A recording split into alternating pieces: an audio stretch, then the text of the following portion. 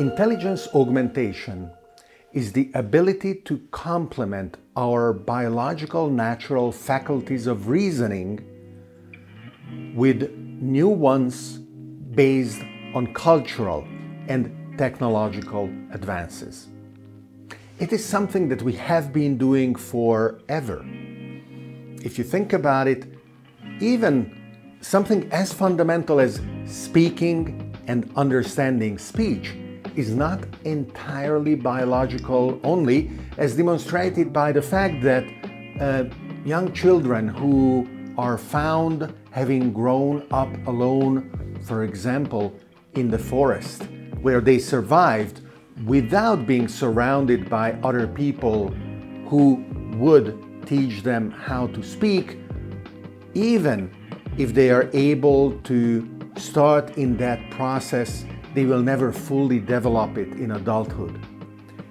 So it is something that we learn through our society as social animals.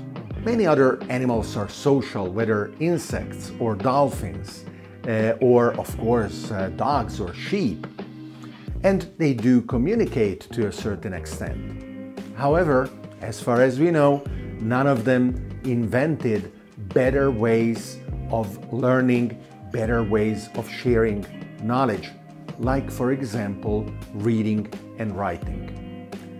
Moving from societies that were able to learn and share their knowledge based only on the spoken word to those that multiplied this ability through reading and writing was a gigantic leap. Even today, thousands of years later, we are still benefiting from the wisdom of people who lived in ancient Greece, for example. And that is thanks to the invention of writing.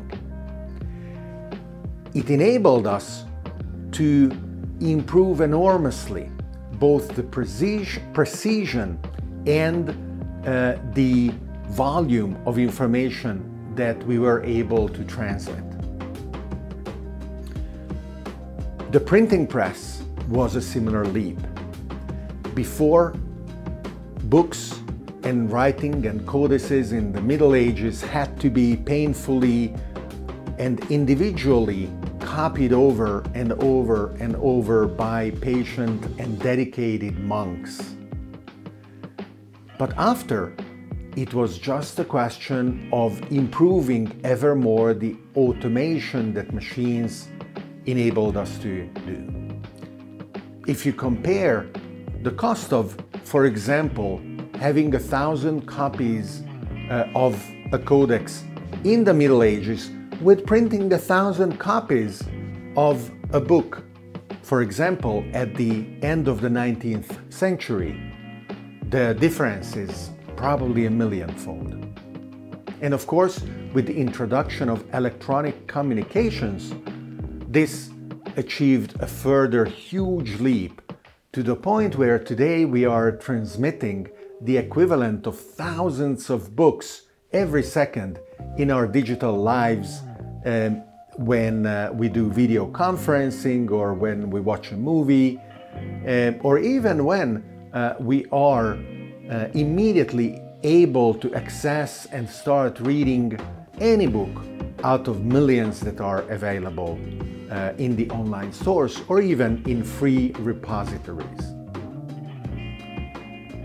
The next quantum leap in this long process of improving the tools that allow us to gather data about the world, to codify that data, to systematize it, and to transfer it to others who can take advantage of it, is about to happen as well through brain-machine interfaces of various kinds. These are today experimented and then implemented mostly, almost exclusively, on people who are disabled, who either have lost a limb and through a robotic arm or a leg are now able to use that function that they lost through their biological arm or biological leg. A friend of mine, Nigel, recently died, and he was a wonderful symbol of this kind of hybrid evolution of humans and machines. Of working class origin in England, he had an industrial accident, he lost his arm, and he was given a fairly advanced bionic arm instead. I remember meeting him the first time at the Singularity University Summit in Budapest many years ago, and how wonderfully human the tale that he told was, but how powerful his narrative, to the point of bringing all of us to tears, and how amazing was the punchline when he would show his robotic arm and turn his wrist 360 degrees around, which of course no human would be able to do. Outputs like this are complemented with inputs, where bionic ears and eyes aim to restore senses that we may have lost. And just like Nigel's wrist that can do things that biological wrists can't, our hearing and our vision are going to do more than standard human senses as well. The same is going to happen with cognition. It is fair to say that people who read and write can reason better than those who don't, not because those who can't read and write are different people, but they don't have the tools to collect, analyze, and act on data. Similarly, the people who will have brain implants directly enabling them with the ability of handling data at superior speeds, at a larger bandwidth, at a faster ability of massaging the data flow, are going to be able to adapt better to the world of tomorrow. This world where artificial intelligence and human societies are evolving together, a world where AIs have a fundamental impact, including decisions that they will be taking autonomously because of the speed required, because of the volume of the data required. And the only way of being in the loop is going to be augmented ourselves.